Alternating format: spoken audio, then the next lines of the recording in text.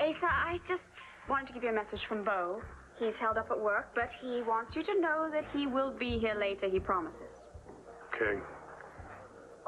When that son of mine walks in that door, I'm going to be the first man to shake his hand.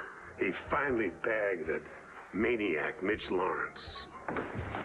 Hey, Grandpa, I'm really sorry, but something's come up. I have to go. I've got a real surprise for all you people. I know, but I'm sorry. I'll come back if I can. Max, I didn't know you were going to be here. Hey, oh, I'm not with Asa and his crowd. I'm here with Roxy and the kids. Oh, I see. They're still having fun together, are they? Oh, yeah. I think Marcie makes Al smile more than anybody else I've ever seen. Yes, that's true. I agree. It's just I wish that... Oh, don't say it. You're right. Honesty is certainly not the best policy always.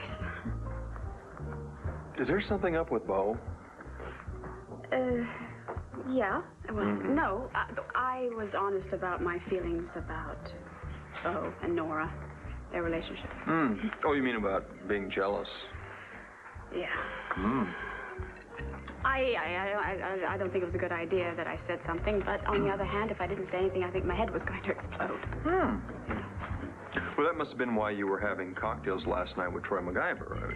Blow off a little steam, huh? So, what's the story on you and Troy Boy Toy? And I'm not going to go talk to the kids.